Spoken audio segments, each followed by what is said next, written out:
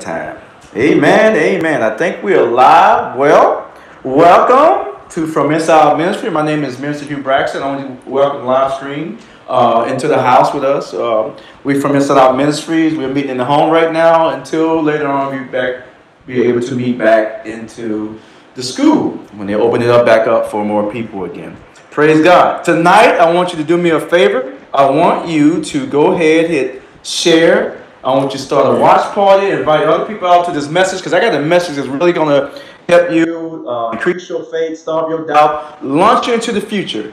Besides all the stuff that's going on tonight, God has given me a word tonight that I know is going to bless your socks off. So stay tuned. Come on in with us. It's what is it? November the 4th? Amen, 2020. And I know people want this year to be over, but remember, when you with God, time ago, I lost my connection there for a minute. Praise God. Praise God. We're online. Praise God. You got me. There you go. I connected for a minute. Praise God. So go ahead and put eternity in our hearts. And now we're going to go ahead and check out. Let's check this out. Blessed is the nation whose God is the Lord. Psalms 33 and 12 says this. God says our nation is blessed because we have made God our Lord. How do we do that? Because people are like, every nation got bad. Murder, killing, stealing, evil, all kinds of stuff behind the scenes. And I said, well, how could a nation be blessed? If all the nations are like that. Well, what made America great? People always trying to say what made America great, but they really don't know what made America great is America did something that most nations have not done. They took the Bible and wrote our Constitution and wrote the laws of this country based on the Word of God. That's what made America great. You know what they did? They did Psalm 33 and 12. It says, blessed is the nation who God is Lord. So when you have laws, the laws constitute your culture. And as long as and what you're saying, when you make a law and you start changing the laws, that means your culture is changing. So if your laws line up with God's culture, God says, blessed is the nation whose laws of God is their Lord. So that's what we did. Now here we are after the election. People thought like, man, I can't wait for this to be over. It's a day after the election. But we've been talking about this forever. We knew one day it's not going to get people down off their walls about what they're trying to do. I put something on Facebook, and I'm going to read it to you for those who did not visit my Facebook earlier. And I wrote this. And I think it goes hand in hand because God has given me something. Because I went into prayer after the elections because I wanted to be time. And that recording went off. Stop persecuting me. Praise the Lord. Like I said, will you feel abandoned by God if your person don't win? Will you feel angry? Furthermore, here's a tough one. Will you see the winner as a person God has set in place, an honored position, or will you declare, not my president? We heard that a lot, right? People are funny. Our response in these seasons where God does not seem to come through are critical moments in the development of our faith. That's my key thing. When you see this stuff going on, where's your faith at? How are you developing this? Are you getting mad at God about because you got somebody? This is not a football game. This is not your best team. You know, this is life. As they say, this is your life. It's not one to come. This is the life that we're living. And we're going to see throughout the message today how important it is for us to start learning, discerning the times that we live in. We can't go back and say, oh, you remember back in George Washington Day? This is our day. You know, this is the day that the Lord has made. So watch this. Have faith. We cannot see the why or the reason. You got to have faith when you can't see. I don't know why. I don't even know the reason. You know, who got in office, who don't. You know, this, like I said, it's not a football game. It may seem like the very trajectory of our nation hangs in the balance. To us. But then we think God then. Now, he was like, oh my God, if this one get in office, it's all over. And Lord, heaven forbid, if this one get in office, it's all over. See, it might seem like that to us. My point is, as believers, I got a whole nother source. What does it look like to God? It might be part of his plan. See what I'm saying? Watch this. But as believers, we must never lose sight of the fact that it is God who determines our trajectory, not an election. His purpose are never hanging in the balance. God has a purpose. And he says, man, I'm never hanging in the balance. I'm not losing sleep. I'm not taking no pills. I can't sleep. I ain't got anxiety over it. See, we're supposed to have to let this mind be in you, which is also in Christ Jesus. See, we're supposed to have the mind of Christ. Say, I have the mind of Christ. I have the mind of Christ. See? So the mind of Christ, he says, a peace and not anxiety. So if you already felt this week and throughout this month and all this year, I mean, we didn't have COVID, come on. We had to get Psalms 91 going, get our faith going. Then we had an election, and then people get you caught up in the election. Concerned, but not caught up. Concerned, but not caught up. Not to the point where you start losing friendships, anxiety. This is crazy to me. Not for believers. Like, now you know better than that. Really? It doesn't matter. Everybody has an opinion. That's all it is. Everybody think they know. But nothing, I'm gonna ask you one question. What do you think God thinks? That's it. All opinions, mine, even mine included, stops. As soon as I tap into the Spirit, I say, what do you think God's doing? I'm gonna sit back and let him do his thing. I like that meme I put out.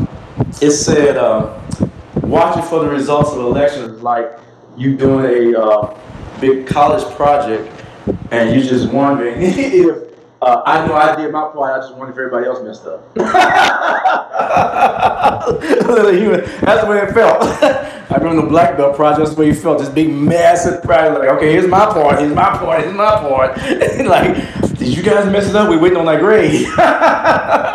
Well, America's being graded right now. God always going to give you the king that you deserve. Now, not the one that he wants you to have, like Saul versus David. He going to give you the king that you deserve. So either that king will bring you blessings or that king will bring you curses. There's only blessings and curses in God's life. We play games with, it's just this. No, it's a curse. It's time for us to recognize when you're being blessed and when you're being cursed. Because that's the only thing God's going to do. We do the same thing with sin. I have a problem. No, God says it is a sin or it's not. It's righteousness. See? Because that's how he's going to measure and that's how he can get you out of stuff. But if you play games and pretend that your problems are not a sin, remember Jesus came to die for who? What? Our sin is not our problems. Okay? So you either sin or you don't. So he can take care of the sin problem. But you start talking about problems alone without making it sin? Now watch this. God's will is sovereign and his plans don't always match up to ours. Neither do the people he chooses to place in seats of authority. We didn't pick our parents. You didn't get to pick what teacher you're going to have for certain grades. I remember that. I'm like, we tried to. In college, they let you do it. I'll wait next semester. We tried to. But eventually, they're usually in that circle. They're going to get you. You try to avoid all you want. You don't get to pick. You need to learn to submit. That's all it is. You're trying to bypass certain things. I don't want that one. Well, maybe you need that. Because God says, I'm going to show you how to operate what you think is good and what you think is bad. And you're not going to lose anything in the period. I'm just telling you, that's the way. As believers, this is a different life for us. As believers, his will is sovereign. He chooses to place the seats in authority. I say, may God give America the president he deserves this time. That's what I say. May we get the president we deserve. We didn't have him before. Trust me, I know. And I know it wasn't a blessing. Some people think it is. To some it might be, and some people not. But the whole point is, God does not hang our trajectory, meaning our progress in our life, based on any human flesh or any human balance. So don't be losing it. I just see people split up relationships over this stuff. That's crazy. You're going to need those relationships. And that president's going to be gone. Ain't even thinking about you. So what you need to be doing is time to not curse, because in a good way, by dropping some F-bombs called forgiveness. Forgiveness. Drop some F-bombs all over the place. You would tear all the negative media, all the hate. God says, you never return evil for evil. But how do you get rid of evil? He'll say this way, he says, return evil for good. But what he's telling you, this is how you get rid of evil. Do good. Do good. This is how you do good. Forgive us our sins as we forgive those who trespass against us or who does sins against us. God says, forgive us. You must forgive for God to forgive you. Tonight, I'm going to talk to you about this future, your future. Because everybody's concerned about the future. That's probably why they get an uproar. Some of them just got caught up in drama. I think America is full of drama. We were full of reality TV. All they like is drama. You go and ask somebody, what are you doing? Why are you doing? I don't know. Everybody else is doing drama. You just got caught up in it. So the future for a believer. Watch this. The future is fearless for those who believe. The future is fearless for those who believe. Now you see how to put that those who believe. It's not fearless for everyone. It's for those who believe. Matter of fact, while I got you here, teaching moment, I noticed that God showed me this difference because I'm always trying to find out why people are not hungry for God, why they're not seeking. These are believers. Remember, we got one category. The minimum requirement, because all they're concerned about, and they think that's God's end game is, all I do is get saved and believe Jesus Christ, that one day I might go to heaven. That's not God's end game. He saved you for something else. Going to heaven is a byproduct of what He saved you to do. We're going to talk about it a little bit tonight about your fearless future. You got to believe in thieves level. That's more people. It's like the believing thieves. If he was alive today, he believed. He's one of the two thieves that was on the cross. One believed, one didn't. Jesus said, this day you're going to be in paradise. Well, imagine God said, I'll tell you what, you believe I'm going to let you sit here. Well, this guy would be the guy who came and he sit down in the chair and we ask him, what are you doing? I'm just waiting for Jesus to come take me to heaven one day. And he's been doing it for 70 years. Now, that might sound funny or even seem funny to you, but that's basically what some people have done. They've just been going through the motion. God said they have the form of godliness, but they deny the power of the life of the God, of the salvation. So basically, you just sit down in the chair and you're waiting. He said, no, you're just sitting down in the chair. Well, you're going doing things that has nothing to do with God's assignment for your life. So you might as well be sitting in the chair. And you're just waiting for God to yank you out of here. And you're going to find out tonight, that's not what God saved you for. Absolutely not. You know, if that's the case, you know, He'll save you, shoot you, go to heaven. Save you, shoot you, go to heaven. You know? But most people, that's all they talk about. They don't get that you were saved for something more. You have more of a purpose inside of you. Jesus took His disciples, training them not to go to heaven. Training them, showing them the power of God that lives inside them, that they're going to affect the earth. My sad thing is this. The reason why America is divided is because the church is divided. That's my heart. I got to get the church back together. We're divided on everything, on every level, and we turn to the world and wonder why the world's acting the way they are. We're going to talk about this. I'm not going to preach tonight, but I must teach this because I'm tired of hearing it. It's the unbalance of God's control. So when I now say, look, I get my cues from atheists. Of course I get my cues from God, for the small acts out there. But when they ask you, you go and say, God's in control. And they're going to go and say, oh, really? So that car right there, God control that? That baby that just died with AIDS, that baby born with AIDS, He's controlling that? But no, brother, that's not how it works. Well, how does it work? You have no answer, do you? Because God's not the author of confusion. God says, study to show yourself approved, or work will not be ashamed.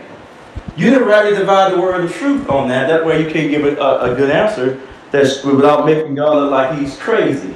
All right? So when you just holler off and says, I'm not worried about anything because God's in control.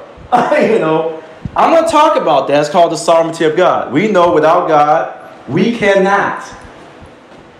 But without us, He will not. You will not see God in the Bible doing anything on this earth unless He's using a human being. Because Genesis 1:26 says, let them have dominion over the earth. And the Psalms will tell you, says, the earth is the Lord and the full thereof, but He has given it unto men. See? So therefore, God can do anything. He's almighty. But He has reduced Himself down to His word. That's the king side of it. And most people don't understand God is king. And when you get that, you understand God is king, God the Father, and God is God. These are three different distinctions that God walks around with. And I've talked to people and I realize, oh, you only know God is God. God is almighty. He can do this and He can do that. Yes, He can. Will He do it for you? Well, you know, you never know what God's going to do. I said, oh, you don't know God as Father. Now you're missing something. You know, you don't know God. Yeah, but if you learn God as Father, like, okay, God's my daddy. And I know my daddy want me to have stuff. He said, here, give me the desires of your heart. I said, okay, how you going to get the desires of your heart? You're like, well, I don't know. I mean, I'm just going to know. What you going to do? See, you got to rightly divide. You better give an answer to this stuff. Now you don't know God is king because the king has protocol how to approach Him and receive what He has freely done by grace. Oh, can't preach it tonight.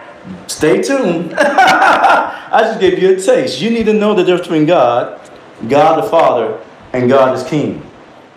Because this is where you get disconnected. And you don't have the right answers. And you don't understand. Now watch this. Isaiah 42:10 says this. I make them known the end from the beginning. I talk real fast, don't I? Let me say it again. Isaiah 46 and 10. I make known the end from the beginning, from ancient times what is still to come. Ancient times mean eternal times. Jesus was called Ancient of Days, meaning from eternity. There's no beginning and there's no end for him. So it's called ancient time. I say, my purpose will stand and I will do all that I please. This is Isaiah talking about the Lord. God says, I make the end known from the beginning. Don't forget that. That's going to be my theme throughout this teaching tonight. He said he makes the end known from the beginning. Now, I just showed you some quick stuff about how this is in the Bible because he showed you that. If you look at the first 2 chapters of this Bible in Genesis and the last 2 chapters of the Bible in Revelations, they both look the same.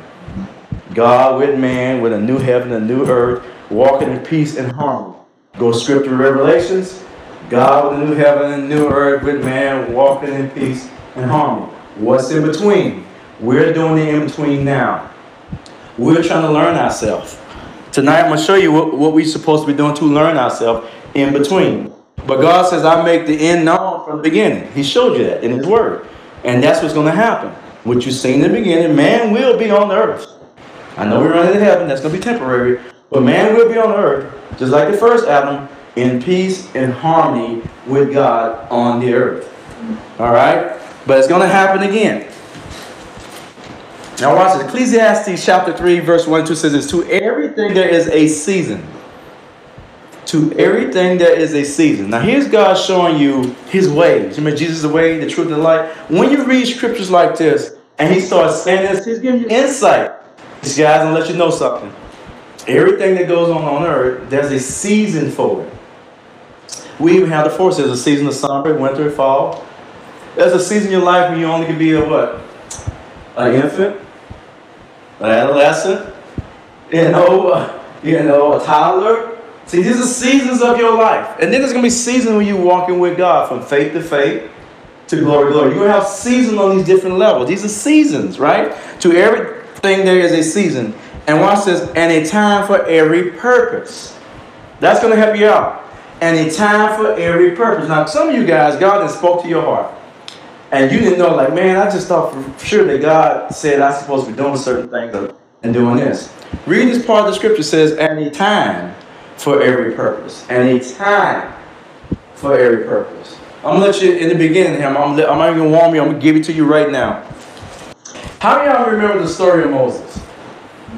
From infant to whatever. I mean, it's drawn out, of course, because he represents, he's a deliverer. But this part, you remember Moses when he first, he knew that he had a purpose.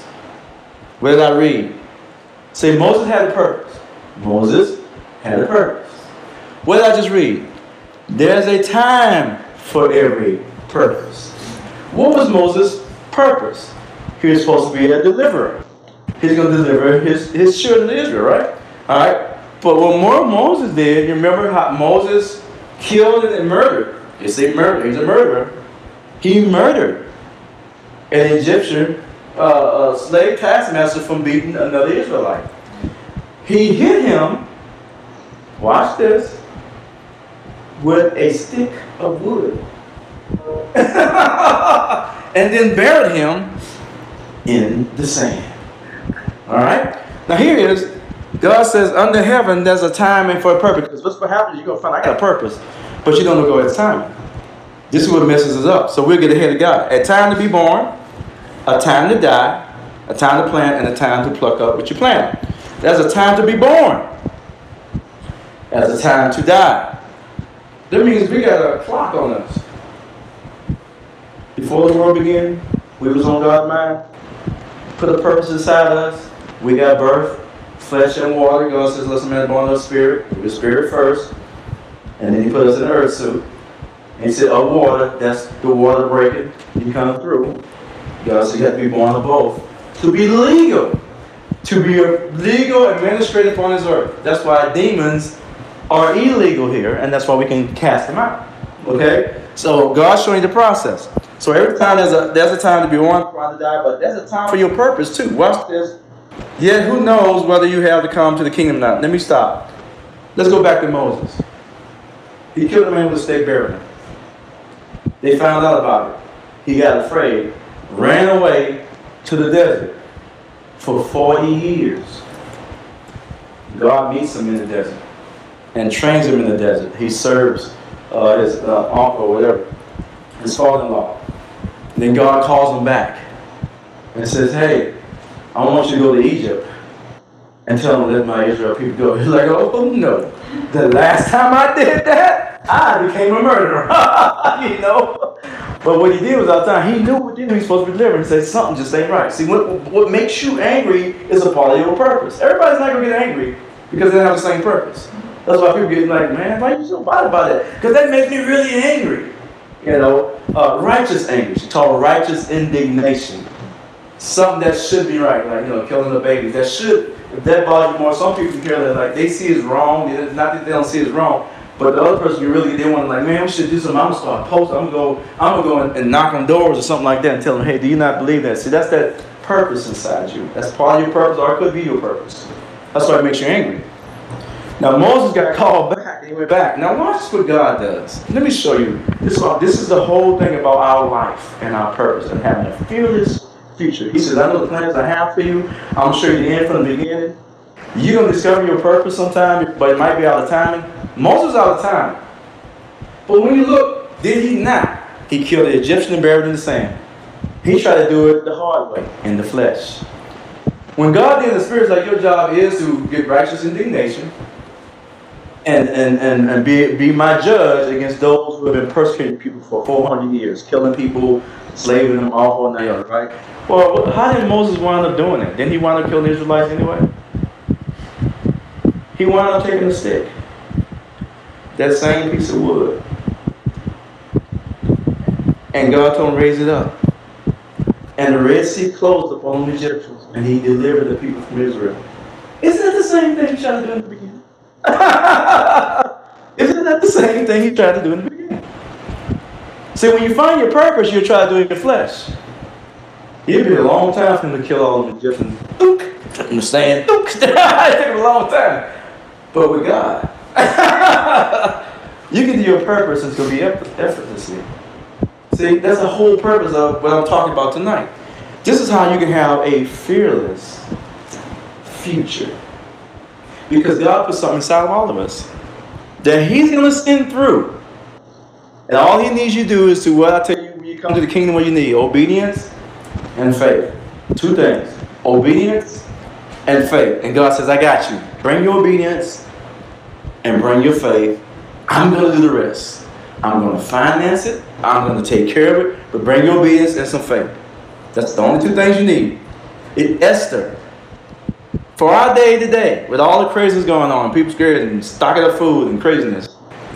Yet who knows whether you have come to the kingdom for such a time like this. You didn't get to pick the time you got to come to earth when you were born. You get to pick your parents. You didn't get to pick what year. You're in the 50s. You're in 2020. Lord help us. You know, it's been worse times throughout the years and decades. God has seen all kinds of stuff because He lives in eternity. This is our time, guys. And God's telling you, every time, have no fear. Watch this. Esther 4:14 says this: yet who knows whether you have come to the kingdom, we're in the kingdom of God, for such a time like this. So God sees, like, look, I put you in the right time, in the right place, during the right season. During the time they're going to be arguing over presidents like they never did with your mom and dad. Doesn't matter. God knows that you've been born for such a time like this. Now watch this. God gives us time for a reason. Now, He lives in eternity. Why did He give us eternity? You know, back in the days, guys lived a long time. They had a lot of time. 900 years, 800 years, 724 years. Lived a very long time. Time is divided into days. Time is divided into days and weeks and years, so we can live life in doses. That's why God gave us time. Time is divided into days, weeks, and years, so we can live life in doses. Why? But think about Moses. Moses had a purpose.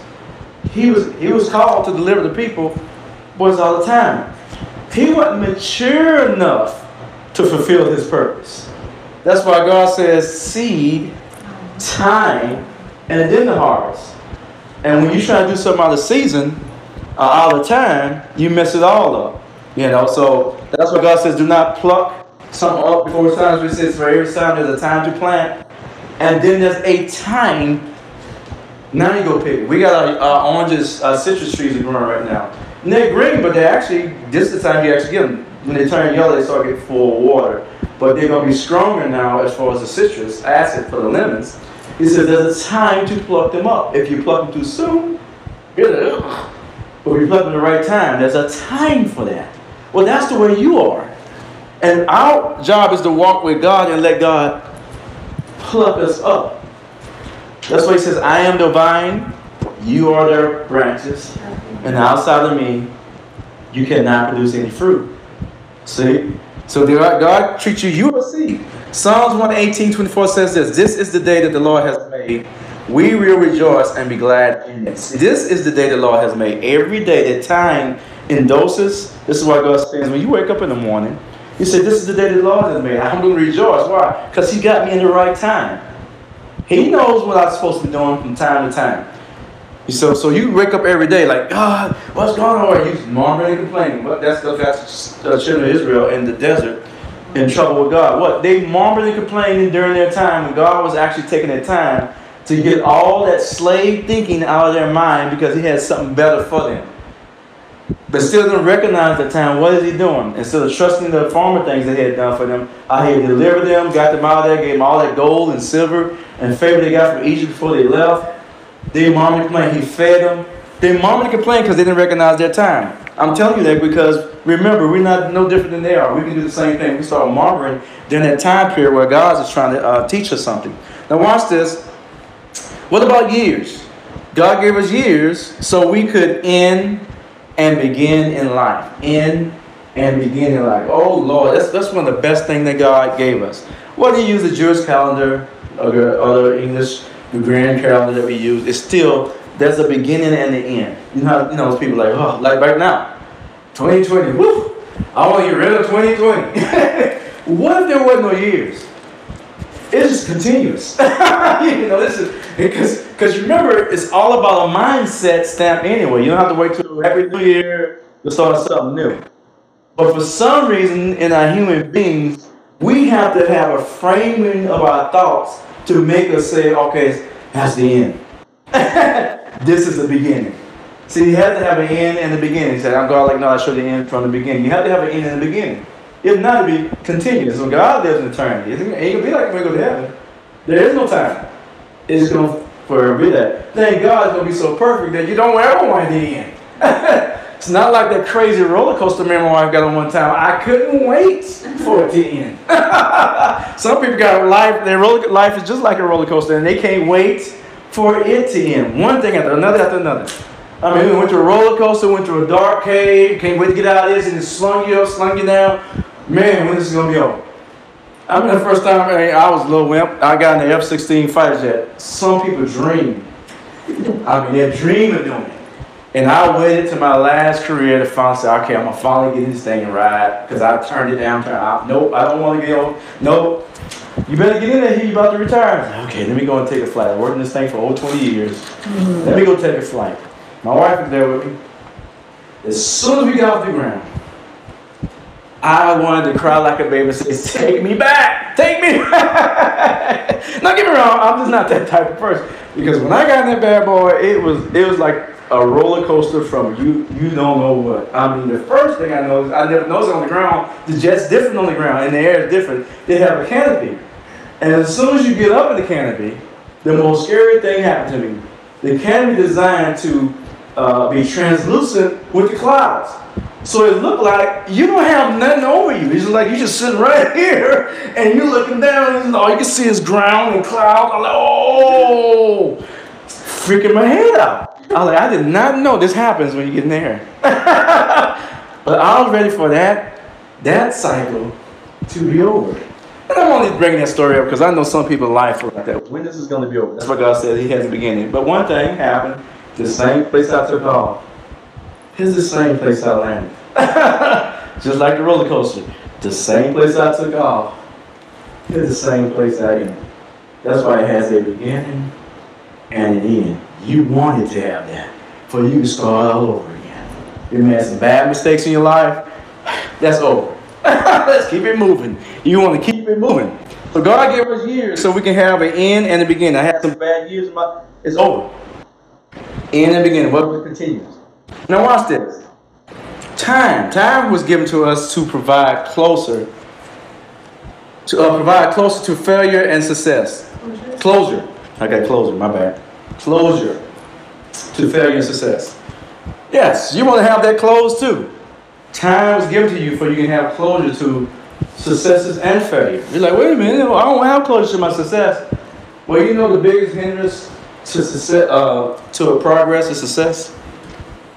The biggest hindrance to progress in your life is success. Why? Because you want to hang out there.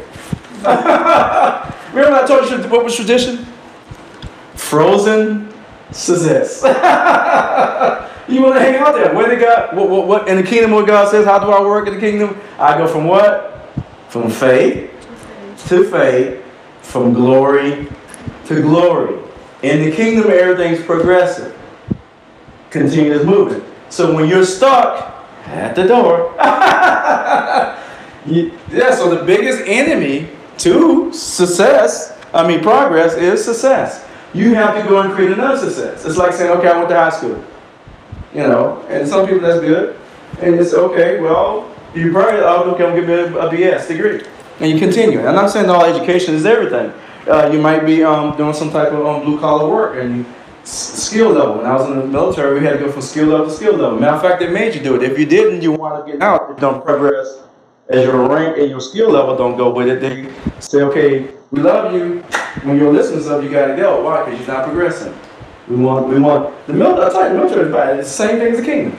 We want the best. We want to keep retaining the best and more efficient people in the thing. So, now, of course, God didn't get rid of you, but at the same time, He can use you. You know, but you'll be part of the family. But God only used those something that He can use. He's looking for the obedient and full of faith. Obedient and full of faith. That's all you need for God to use you. But you have to be obedient. Now, watch this. The future of all creation is hidden in the creation. The future of all creation is hidden in the creation. Are you a created being? Yes, we was created in the image of God. So what happens then? If I'm a created being, I mean this future, my future is hidden inside of me. You all heard about the seed? I told you about, I think, the most important thing is the environment. The seed is very, very important. Don't get me twisted. Because the seed has everything it needs and it's self-contained. But it only produces in the right environment. If you take a seed and throw it on the hard floor, it won't produce. With all that potential, is just sitting there. Well, that's the same way you are. You have to get in the right environment for the seed of your future to flourish. Now, our number one environment is the presence of the Lord. There's several ways you can get in the presence of God. And we talk about through all the teachings. Getting in His Word is the main thing. God says, study to show yourself approved unto God. When you read the Word, study God, He says, don't just read, He says, study it. Go life and godliness. You know. So we have everything we need. And most people don't understand that. That's why God's sitting there telling you, when I used to read that scripture over and over, like, I don't get that, I don't get that, I don't get that. What do you mean you have given me everything that came to life? No. I did not get that at all. But God says He has. Now watch this. The future of the seed is outside the seed. It's not outside the seed, it's in the seed. Here's our confidence, though, for your fearless future. Here's our confidence that our future is God's past. Our future is God's past because we live in eternity. I'm God like no other. I showed you the end from the beginning. This is how we face the future with confidence. No manufacturer makes anything without finishing it first. Did you understand what I just said? No manufacturer makes anything before it finishes it first. Ford Motor Company make a car. They finish it before they actually make it. They got blueprints, images. They got all kinds of stuff. The car is actually finished. And then they go back and build it. See? So here's our confidence. If God put us out here, Psalms 139:14 says it, I will praise you, for I am fearfully and wonderfully made. Sometimes I look at cars and say, man, look at that car. It was wonderfully made. You know, same thing. God says that's the way you are. You're his handiwork. Marvelous are your works, and that my soul knows very well. My frame was not hidden from you. I sound like a car now, don't I? When I was made in secret, I skillfully wrought in the Lord's parts of the earth. Your eyes saw my unformed body. Unformed, that means I'm not born yet. My body's not formed. But my spirit is. He saw my spirit. Watch this. All the days ordained for me were written in your book before one of them came to be. All those days were written in your book. What book do you think he's talking about? Yeah, you reading the end time eschatology? We haven't done that study in a very long time. He says your name was written in, he's saying, my name was written in your book. Before you even formed me, you put me in your book. Why? No manufacturer makes anything before he finishes. God's beginning of us is, I'm going to make a Hugh. And I'll start, my first stage of making here is, first of all, put in my book of life. He put me down in the book of life. And then he worked his way back. Till I was produced. And to the day I was born. That's what he's saying in the scripture. Psalms says, your eyes saw my unformed body. I wasn't born yet. All the days you ordained for me to be written in your book before one of them came to be. He says, before I had my body, before you made me, before I was formed, you knew me, and you wrote my name in the book. It's almost like, let's make a Lexus, let's make a Cadillac. Let's make it, you write it down first and like, what's a Cadillac? And then they work their way back. All right? So look at this next verse. It says, how precious to me are your thoughts. God, how vast is the sum of them. The way God thinks, how precious are how you think. See, David didn't tap in. He's not looking just at God. He didn't tap into the intimacy of a father. And now he realized, God, when I look at your handiwork, when I see how you meticulously did everything, my goodness, it says, how precious to me are the way you think and the way you operate. That's why I get excited. When I learn so much revelation about God and his kingdom and what he put in place and what he put inside of you and I get excited because, like, my goodness, I was clueless about who I was and what you really did for me. It's like you buying a brand new car and you got all these different trinkets in it, but you only know how to operate 5 of them. See? That's the way we are. And then the rest of the stuff that you have is everything that you need to make your life so much more pleasant. Matter of fact, you start looking for it in something else. When you have everything that you need. See? Oh, I'm telling you. It's time for us to learn what God has really done to us and who we are. We made in the image of God. Eulogy. I can't even count them. They outnumber the grains of sand. This is how God thinks. And when I wake up, you are still with me. He has tapped into the intimacy, the presence of the Lord, the inner courts. God has so many plans for us. God's book of life is already finished. The book for your life is already finished. God has wrote a bestseller of you. You're trying to figure out what chapter am I on? Am I chapter 3? Chapter 4 of my life? This is why you can have a fearless future. My life story is already written. The world and Satan and his fiends in the kingdom of darkness are very talented in getting you drawn into the kingdom of darkness. And you forget that. And the next thing you know, you're arguing with other people. You're looking at family members. You're looking at friends strange. Because you forget what God says right here in his word about what are you talking about? Your life is already written. If you're going through something, I've seen that. And if I allow you to go through it, I wrote that. It's a part of your story. Okay? But yet, I'm going to hold you to obedience and faith. Be anxious for nothing. But pray to me. If any man lack wisdom, let him ask God, who will give it to you. You don't know what's going to ask me? I'll tell you. I'll tell you, stand still and watch the salvation of the Lord. Your life is already written out. It's time for you to have a fearless future. And know that. First, already done it. I'm not even afraid of dying anymore. For a very long time, I got rid of that. You would believe what I'm really afraid of. Dying without fulfilling my purpose. I'm more terrified than that than anything. I don't want to get there. And he says, and I told you, I have a dream that you get up to heaven and he got these cutouts of you. See them cutouts before he was this and he was that. And I'm going to get there, I'm going to get beside it. What? I have missed it. You know, you take it. You want to fulfill your purpose. Don't get me wrong. That shouldn't happen if you're on your assignment and doing the will of God. But if you like to believe in things, which we have a lot of those, they get saved, they sit in that chair of life, doing whatever they want, never checking with God. I don't believe in going to church. I don't believe in organizing. No man of God, no prophet, no word, no nothing. The only thing you know is I believe in Jesus and I'm going to heaven. Next crisis, I believe in Jesus and I'm going to heaven. Next crisis, I just know God's in control. You know, you're stuck. You are so far from. You like a brand new car that has everything in it, no gas, never been driven. You know, you have missed your purpose. You know, so this is the kind of stuff that's been going on, and I'm looking like, oh my God, how many people do this to you?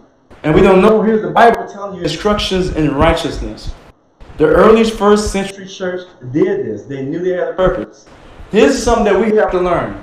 We must learn to get hungry and thirsty for the things of God again. God says they will overcome by what? By the blood. That's your righteousness to get you clean. I believe in Jesus.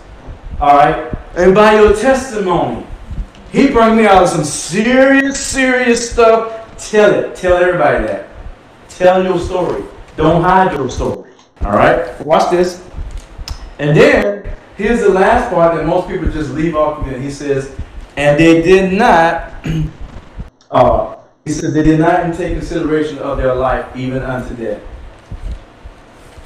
This is why I tell you, I'm not scared of dying. I'm scared of fulfilling my purpose. You're supposed to die when you got baptized. That's why the second calling is so clear. He reminds you. He says, now if any man come after me, let him give up his life. Let him die to his own will and do my will. Let him follow me. And he said, and even be willing to what? Die. See, that's what you're signing up for. But nobody knows that. It's like, no, I'm going to do my thing. I believe in Jesus. I'm going to do me. Well, you're believing thief at the cross. You're dead weight. Everything that the world gets thrown at them, you're going to get. You don't get none of this stuff. You have access to it, but you're not accessing it.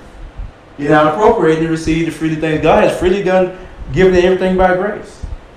It's not of works. That's for faith. You got saved. You're part of the family. But the access, you're going to have to appropriate and use your faith according to your faith. Jesus started telling you, you follow me. He's telling all the disciples who will follow him now, if you want to access heaven, it will be according to your faith.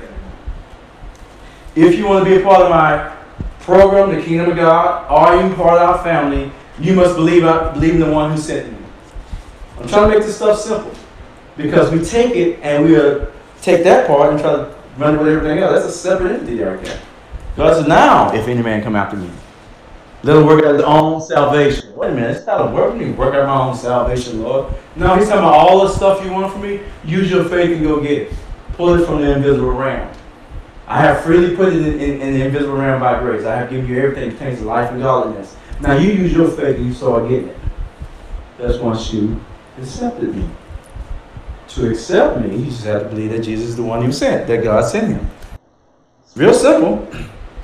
Your future. Your future is unreleased destiny. Unreleased destiny. Why do I say it that way? Because you already have destiny inside you. You're thinking like, yeah, everybody. No, you're thinking potential. Don't get potential mixed up with destiny. Everybody has potential. But when God decided to yank you from the spirit realm and put you in here. He put a purpose inside of you. And that is your destiny. Now you're thinking, condemnation to those in Christ. You're thinking like, okay, well, what if I ain't got my destiny? What if I ain't got my purpose? Well, first of all, it's a journey. You can't pull a Moses. Well, you probably could. You know, it's a journey because by the time God gets you to where you need to be, you're going to be walking in a lot more maturity than you were when you figured out that I had a gift and that I had a calling and that I had a purpose. You can do that as a baby. You're baby in Christ. You're going to figure out real quick, oh, look, I can sing. Look, I can do this. You got a gift. Praise the Lord. You got a gift. All right? And then people try to go through their life just their gift alone.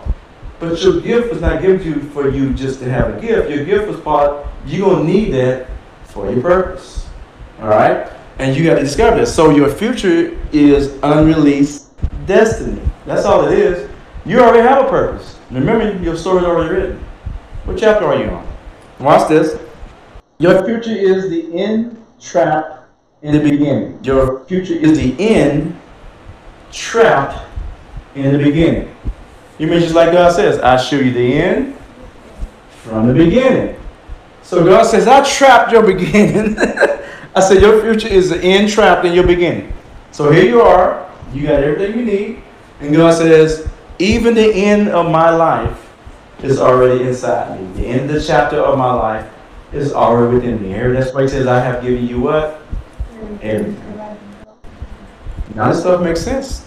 Now that you know, when he said, I remember I gave you everything that pertains to life and godliness, and this is why he is sitting on the throne, sitting.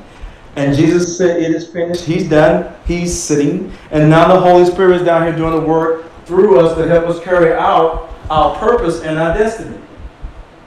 That's why the Holy Spirit is the most important person on the planet right now. That's one fact. The other fact, he is also the most ignored person on the planet. See our dilemma. Truth will make you free. Amen. You're not ahead of you, but trapped within you. You're not ahead of you, but trapped within you. I messed up.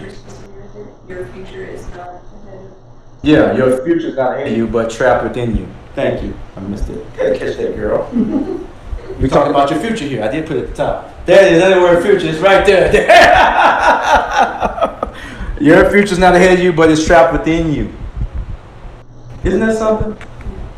Hey man, because why am I saying that? I'm trying to renew your mind now, because you be saying stuff like this. You be saying, nobody knows what the future holds, man. Only God. So that's real religious. Jesus didn't say that. And his word doesn't say that. He's telling you what your future is. He says, I show you the end from the beginning.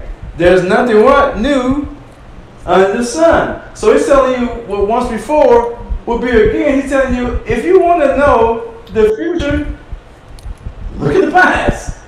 You know, you can't be sitting around talking about, well, Lord, I didn't know. What you mean you didn't know? I told you. I even showed you the picture. Some movies used to confuse me, because you know how some of the movies you start out, they start in the future first and then they start going backwards. You're like, hey, what's going on? What's going on here? And then, well, that's what God did. He starts you off, and then I'll show you the end from the beginning. This is why you seen Joseph when he had a dream, the dreamer. He showed the end from the beginning. He had a dream, and God showed him, oh, I see myself, and I got this, and I got this. And he told him. He told him his future. Because God showed him what? The end at the beginning. God ain't going to show you the details in between. Think about it. Think about poor Joseph. You see all the stuff Joseph went through? People who have read the story. Rejected by his brothers. Clothes yanked out, stripped naked by your own family. You know, thrown in the pit. Left over for a wild beast to get you. Sold to slavery. Alright? You know. Then he finally goes to slavery and worked himself up. I finally did it. I used my gift and it got me to the palace. He's in the palace. In one of the highest courts. Got accused of rape. He didn't even do it. 14 years in prison. before he actually, that first day God started showing you the beginning, end from the beginning, that story, it didn't happen. But look at all the stuff he went through. Now let me ask you this. If God came to Joseph and said, hey, this is going to happen. You're going to lose your family. You're going to do this. Would you be like, yeah, I'm going to sign up for that? We wouldn't do it, would we? This is why God says, I'm going to show you the end and the beginning. But the in-between, you have to walk by faith. The just shall what? Live by faith. This is why I say when you see the stuff going on with the president and stuff, what are you doing? That's part of your story. That's part of your story. Don't get involved. You still walking by faith. You only can pray for what you think is good. The Holy Spirit lead you. If not, leave that stuff alone. It has nothing to do with your destiny. Because God already wrote your story. So we were born, maybe we were born what? For such a time like this. So yeah, that's why God don't tell you all those details. You would. What's that? Oh yeah, and then I like that. That's a good point. Satan's not omniscient. He don't know all things. He only know what we say. All right. So once we start saying stuff, he starts seeing enemies to actually block it. That's why God don't tell you all the details.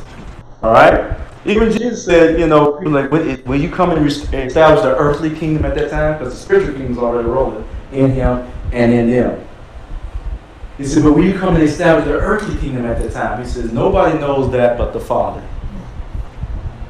What if we would have told him, oh yeah, and when this day happened, that's what's going to happen. You know what Satan been doing up to that time? You know, you just got to have faith to trust in God. Is anything too hard for God? Rhetorical. No. So I tell people, like, look, when I realize God the Father, and see, first he's God, he's almighty. He can make anything. If you don't have it, he can make it. He can bring me back to life. If I was to drop dead right now, he can raise me back up. That's God. But then God the Father, the love of God the Father, I'm not worried. I trust him like, God, I trust you. If you tell me I need to go and do this and do that, I'll do that. God, I trust you. If I need to go ahead and talk to this person, do that, I'm going to do that. Because that's God the Father now. I get it. But see, if it's just God, you have the disconnect. You know God is able, but you don't know will he do it for me. That's God the Father that kicks in. And then God as King is the instructions. See, then you're not even into that 10 commandment. Thou shalt not kill, thou shalt not steal. Now you get to the King side. You know, not the 10 suggestions, but the King. Now watch this. It says, you possess your future now, not tomorrow. Isn't that awesome? I have everything. You possess your future now, not tomorrow. Amen. God is committed to the future.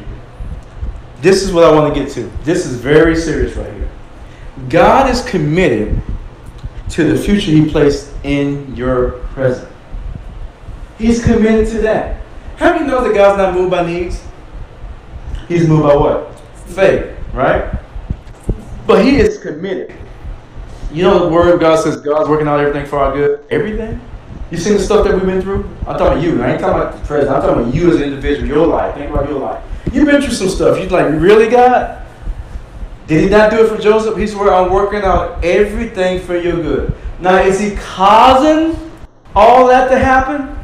No. But can he work with it? Oh, yeah. Is anything too hard for God? Some of the things, like Jesus said, Jesus said the Holy Spirit, he was led of the Holy Spirit into the wilderness to be tempted by Satan. All right? But at the same time, you didn't ever see God sending Jesus in any place where he was trying to kill him off, do harm to him. You know? Because why?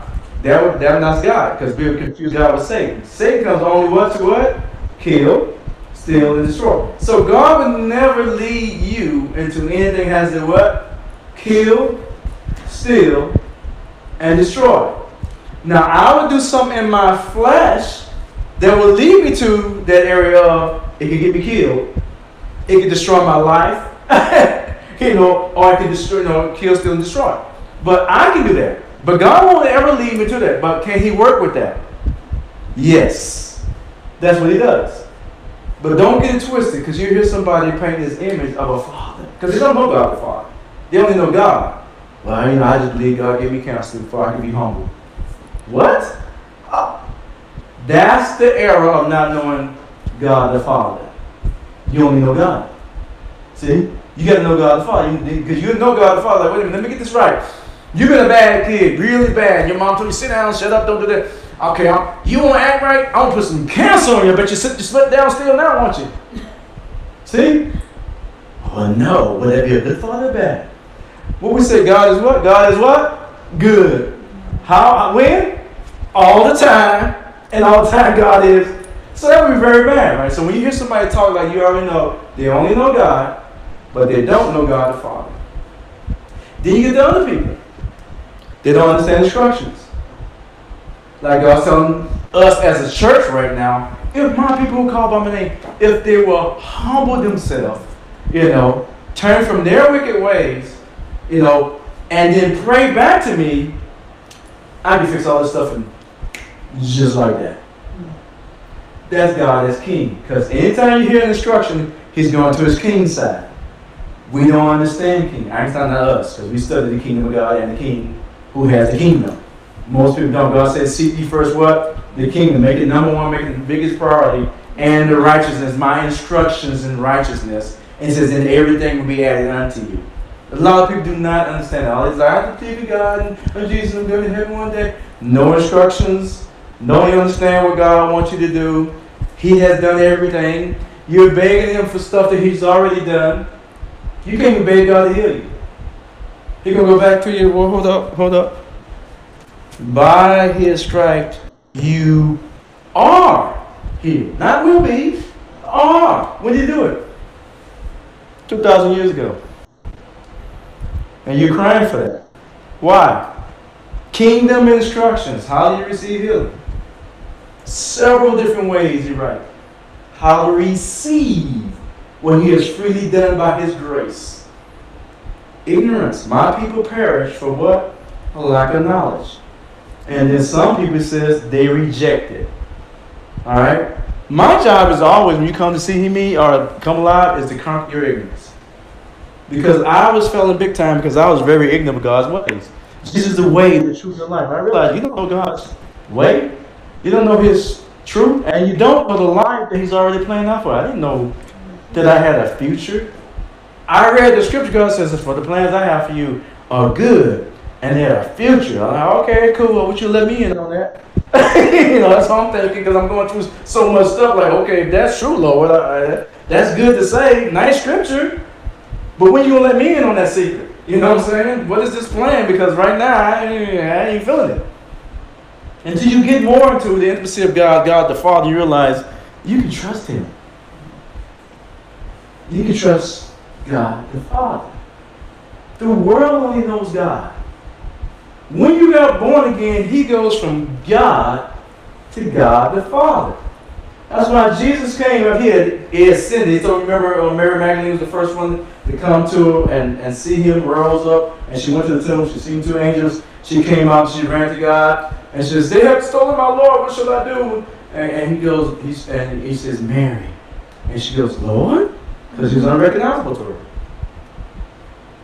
And she just went, oh my, don't touch me. I have not ascended to heaven and sprinkled the blood on the mercy seat to cover all the stuff I've been preaching for you guys. Finally going to get it all now. Okay? So don't touch me. But the next time you see Jesus, he meets them again. On his last time he's about to leave on the mountain. And he tells them, now I go to my Father and your Father. Up to that point, all Jesus ever said, my Father, my Father, my Father, my Father was in heaven, and my Father was in heaven. He said, mine. He didn't say ours. But he did tell me to teach you to pray. He says, when you pray, because he knew it was going to come a time, he already knew it was going to happen, say, our Father. At the time, they couldn't really say that. Because they weren't part of the family yet. Until that blood became blood brothers. We got adopted by what Jesus did on the cross. Amen? Oh, I hope y'all getting this. You have to get this stuff, what God did for us. So now he's your Father. There's a difference between God the Father, and then God as King. Because you want to understand the instructions. Instructions in righteousness. Your future is more important than your past.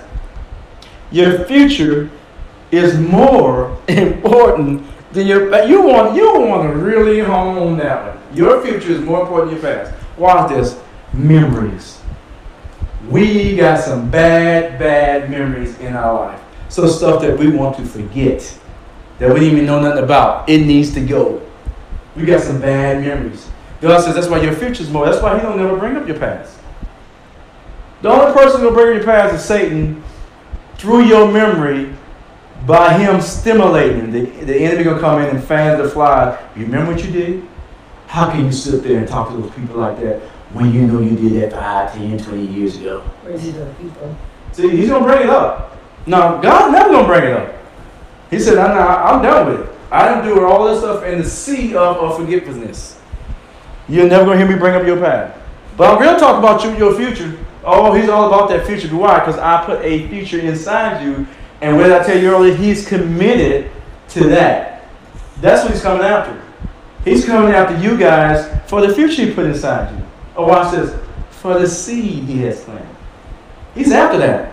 God said, oh, this is why God gets all excited. He got all these instructions and telling you He's going to chase you down, talking about lead the 99. All this. Why is He chasing you down? God said, I'm going to chase you and overcome you. He said, even blessings is going to do that for you. I'm going to make sure you have all you need. Why? I put a purpose in you for you to finish your destiny and your assignment before you come back to Daddy. Before you return back to Daddy, did you do what I told you to do? A lot of people don't know they're supposed to have an assignment. Jesus telling them the whole time. Your future is more valuable than your past.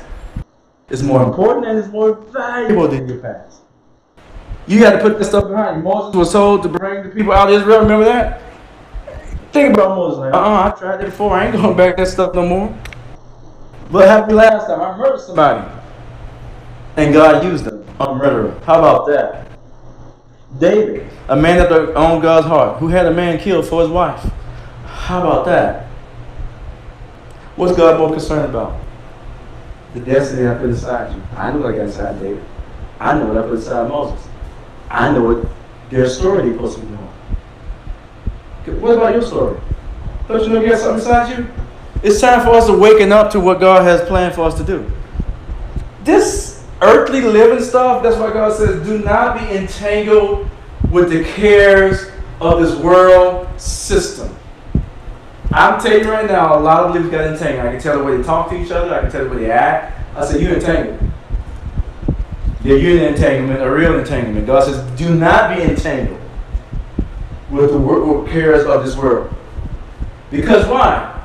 Your life is already written. What they got to do with you? You're like Superman. When Superman seen walking among all this stuff going on, it had nothing to do with him from his home country. Superman's going to do his task. And that's where you are.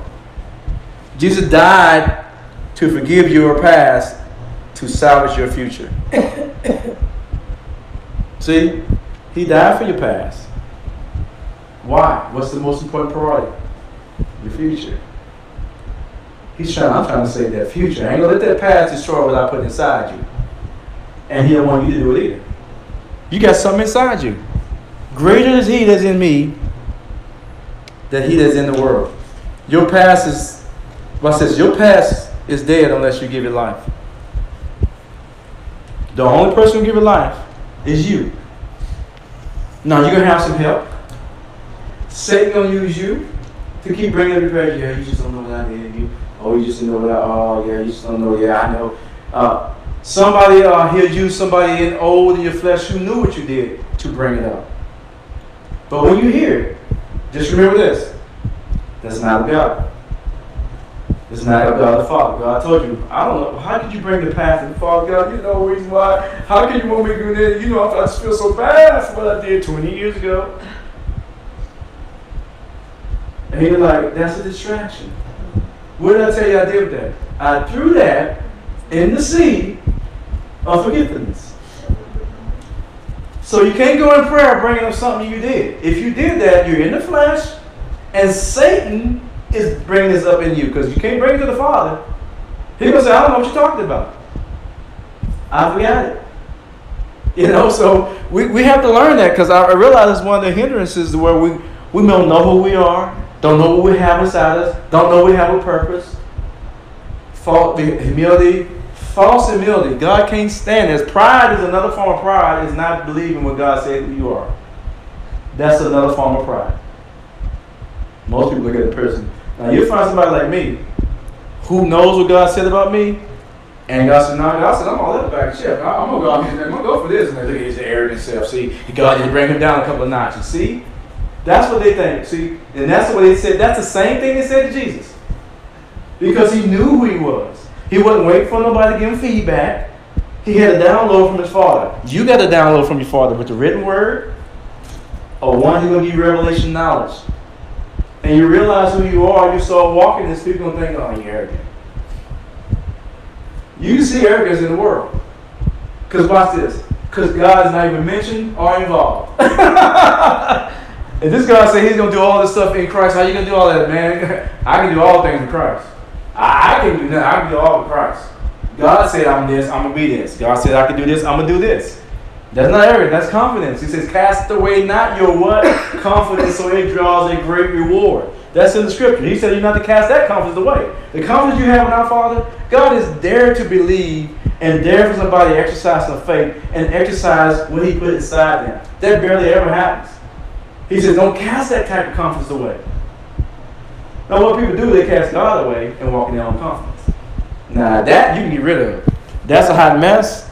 It's a way that seems right to man, but it always ends in destruction. Your past is dead unless you bring it up. Don't drive looking in the rearview mirror. Don't drive looking in the rearview mirror. Let it go. Let it go. That's a song. Let it go. No,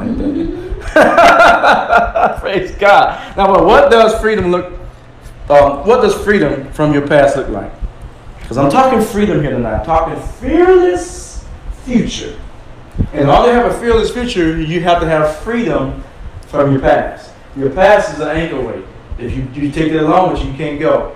Because God says, if you was running well, who hindered you? Well, who hindered you is somebody bringing up your past. And that who brought up your past could be you and your own thoughts.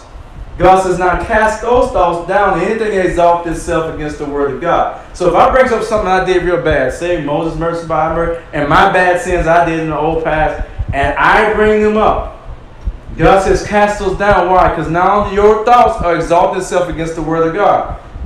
The one you study to show yourself through, but you know that one scripture says, well, I can't bring up my past. God said he took my past and he threw it in the sea of forgiveness.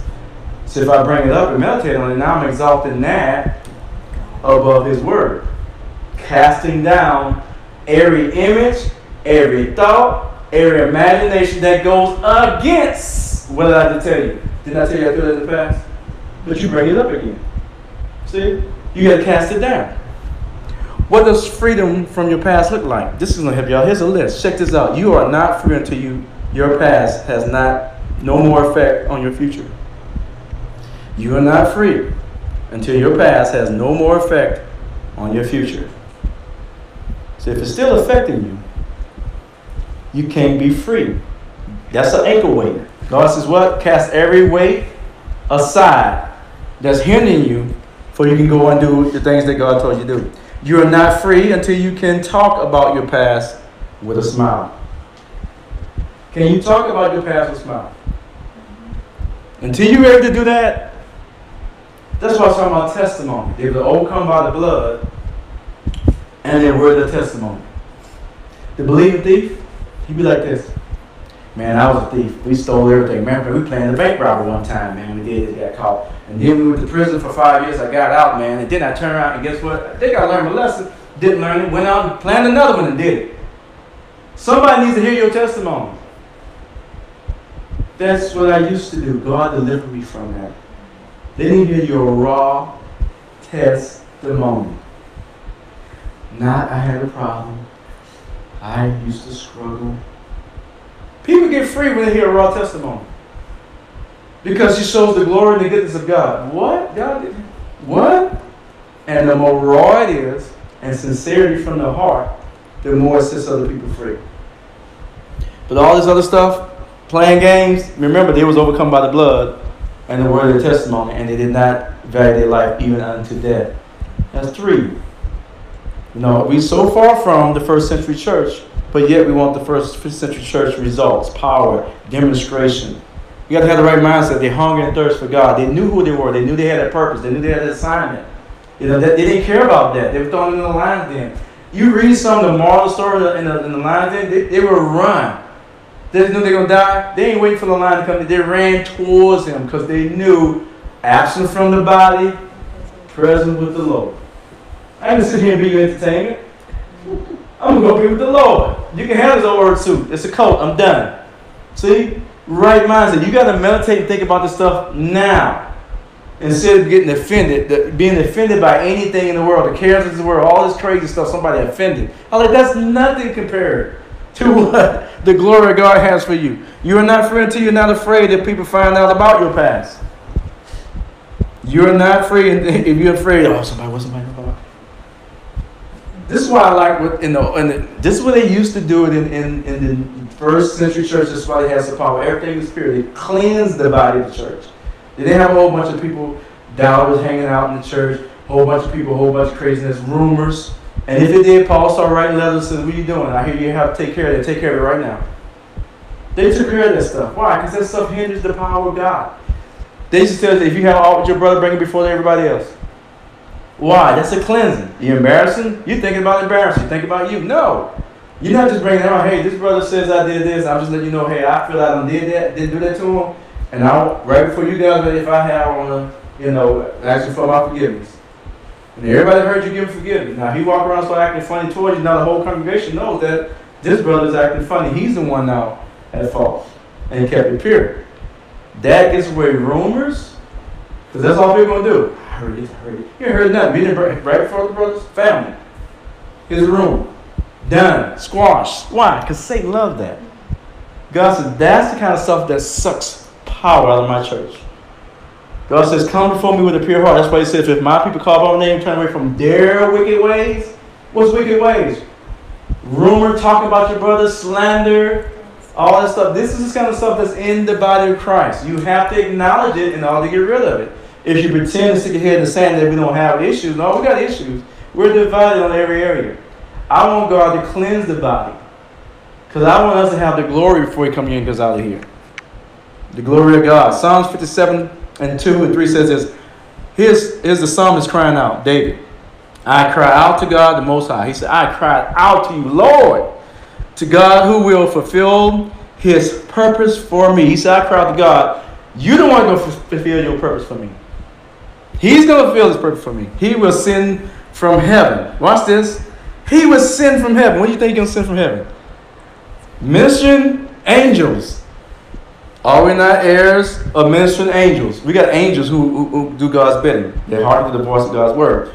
He says, from heaven, and save me. He will put to shame him who tramples on me. This is why I keep telling you guys.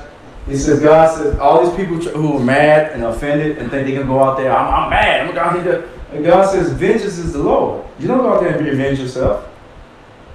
This is what I tell you. If you walk up here in righteousness and in your stuff, you don't have to go out there and try to avenge yourself. David said he's going to avenge me. He says he's going to put to shame those who try to trample on me. You trample on people with your tongue. See, don't fool with people who walk upright. Now, if you out there acting carnal just as you are, you ain't got to worry about it. But people who are in prayer, who are walking upright, and people are dogging and putting their tongue on them, watch those people's life. That's a curse. You're cursing yourself.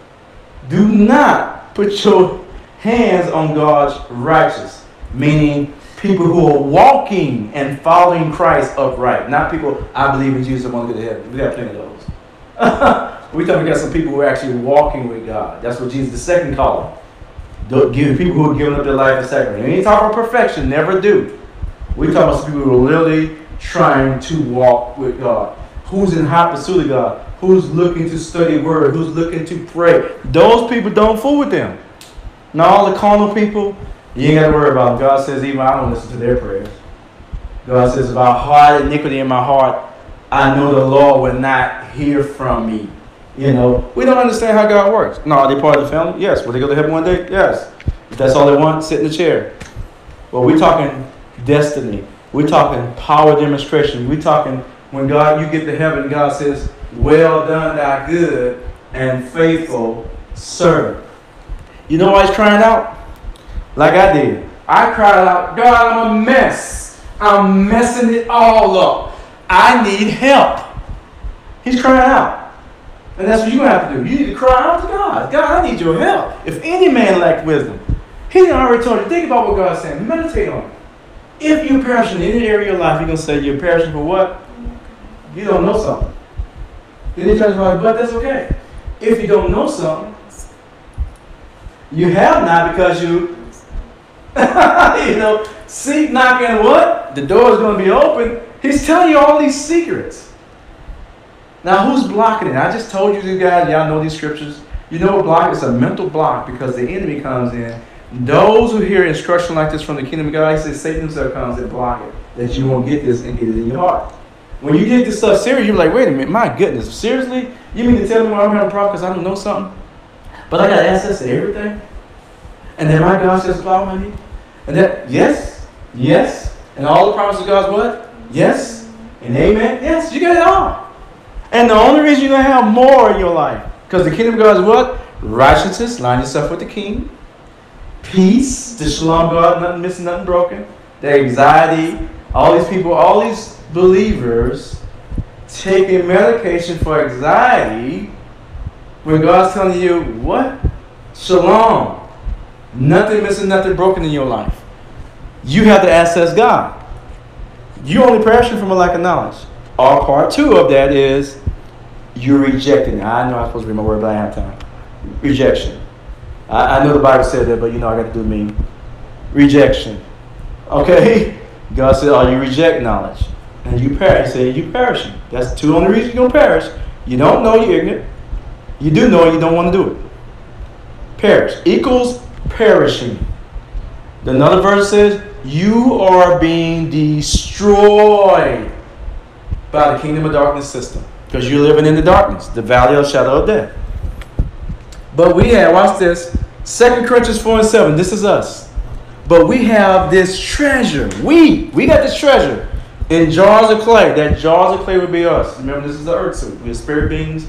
We live in the earth suit. To show that the surpassing power belongs to God and not to us. When people see you doing the things that you do, and they're like, wait a minute. God said he takes the base things of God and confound the wise. They're looking at you because they're going to size you up. They're trying to figure out, you? You? How you the one that did all this? So they're trying to size you up. And here's 2 Corinthians 4:7 says, but we have this treasure. They don't understand. Something inside us. We got something inside us. In an earthen vessel that surpasses. He says surpassing the power that belongs to God. This is why God is in hot pursuit of us. God says, I got a treasure. Remember he said the kingdom of God is like a man who had a treasure in the field. And he sells everything. Sold us Jesus. Everything he had to go buy the whole field. That would be all of us. God so loved the world. He sold these treasures that he put in. He says, I'm not going to let the go waste. I'm going to chase you down. I'm going to send people.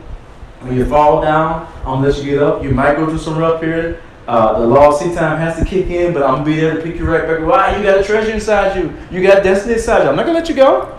I'm not going to let you go. Verses 2 and 8. 2 Corinthians 4:8 says this. We are hard pressed. We're hard pressed on every side, yet crushed. We are perplexed, but not despaired. God says you're going to have all kind of pressure come upon you. He says, but you're going to be complex, but you're not going to be despaired. Watch this. Verse 9. You're going to be persecuted, but not abandoned. They're going to talk all kinds of stuff about you. They're going to try to do stuff, but God says, I'm going to be right there with you. Don't worry. You're not going to be abandoned. You're going to be struck down, but not destroyed. Did that not happen to Joseph? All those things I just mentioned there. See? But he wasn't abandoned. God was with him. Even in the pit, even in the jailhouse, even when he was accused of rape, falsely accused, I might add, with the Me Too movement. Praise God. But yeah, God says he's not going to abandon you. Why? Because he's going to look over. He says, I'm forever watching on my word. He put a word inside of you. Everything's abstained by the word of God. And the word that he put in you, he says, He says, you going to do this and you going to do this. That's that word he put inside you. Everything's sustained by the word of God. And he says, I watch over what? My word. When people say what? Jesus lives in me. He's real because he lives in me. They say it religiously, but they don't get it. And 1 John tells us what? That Jesus in the beginning was the Word, and the Word was God, and the Word is God. So the Word is in you. And God said he watches over his word to make sure that it is being performed. That's why he's chasing you down. He's not going to give up on you. This is why you come to this horrendous stuff like David and Joseph. And these guys did horrendous stuff, and they wound up being in the Hall of Fame. You look up in the Hebrews, they're in the Hall of Fame. Wait a minute, a murderer in the Hall of Fame. You know, this guy is a murderer. And this other guy, he set this guy up to take his wife. A man after my own heart.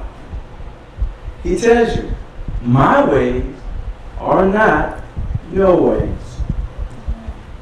Your ways. The future of the product is the future of a product is the manufacturer's past. Like I said, you can't even build a house until you show them. You go down and say, I'm going to build a brand new house. They want to see the end before you begin it. They want to look up all the electrical. We want blueprints. We want to see the land. We want to see the electrical. We want to see plumbing. You know, they want to see the end before the beginning. See? Everything works that way. I told you this is why this is the only thing that happens on earth is the same way that God set it up. And man just figures it out and do it. Ephesians 1:14 says this, just as he chose us in him. When did he choose us? Before the foundations of the earth. When did he choose me? Before he built me. Before he built me. And before he built earth. Remember, my earth suit is made out of the earth, so the earth wasn't made, so therefore I wasn't made, but he chose me before, so I show you the end from the beginning. We are not an experiment to God, for I know the plans that I have for you. You're not an experiment. You're not some guys in a glass bubble with some ants in it in the ant form. You have a purpose, you know, and God's not playing. He has a future. The future and the past. The past is the portion of your future you live. The past is a portion of your future you live. You already live part of your future. So have I. So all the mistakes, the pit, the prison, the stuff you've been through, that's part of your future. The past is dead except for the life you give it. I keep telling you. You bring it up to God, he's like, I don't know what you're talking about. So you're going to be on your own, because until you respond, he's watching over his word. Until you start speaking word to him, then he responds. But you start speaking your past to him, God, you know what I did, what? He ain't going to respond. Remember that. You cannot go to your future if you live in the past. Don't drive looking in the rearview mirror. You cannot go to your future. You're living in the past. You got some people on the street right now doing that. Back in 1960, they did this to the great folks. Trying to live in the past. Your future's done. You know? You can't live there. You're supposed to live here. You know? Crazy. You cannot change the past. But you could create a new one. Because tomorrow will be part of my past. I can have a good memory of tomorrow. Because now I'm on the right path. So you can create a new path. A new past, that is. Moving from the past. How do you move from the past? I'm going to close with this another time. How do you move from the past? Philippians 3 says this. Not that I have already attained. This is Paul talking. He says, I have not attained everything, guys. Or am I already perfected? He says, no, I'm not even perfect. But I do press on, that I may lay hold on that for which Christ has laid a hold on me. He says, I am not perfect. I have not attained everything I'm supposed to do. But I'm going to press forward to the future to lay hold on the things that I know that the Father has already laid out for me. Like Pac-Man and the power pills. You know? And that's why you need those power pills. Because you can have moments in your life like it's just going, it's like mundane every day. I'm doing the same thing. And then, pow, you get a power pill. Some of you guys had major movements in your life during this COVID. That was your power pill. To let you know God is with you. God's promise with that. But you're going to go on. He says, do not, what it says about faithfulness. He said, do not grow weary in well-doing. Don't do it. Because you're going to hit that power pill. It's going to be excited. Oh, it becomes normal again. I've been doing this for 20-something years. I know. And you have to stay faithful. How do you stay hungry and thirsty for more righteousness? I want more, I want more. You got to stay righteous. You got to meditate on the things. Who I am, I got destiny. That's part of my future. I got stuff I'm supposed to do. Who I'm supposed to meet. I'm always watching, looking, God, speak to me. I'm supposed to speak to that person. I'm supposed to bless that person. I'm supposed to do that. You have to stay in the zone. No matter what you're doing, you stay hungry. If not, you can become mundane life, and then you start getting casual with your relationship with God. Do not treat him ordinary. Him is the Holy Spirit. You will grieve him. He's very sensitive because he wants to come out and he's going to give you the presence of Jesus Christ. But you would grieve him because you take him for granted. Don't do it. 13. Brethren, I do not count myself to have apprehended. He's still saying. But one thing I do. This is Paul, who used to persecute Christians. He's saying, one thing I got this down though. Forgetting those things which are behind. Don't bring it up.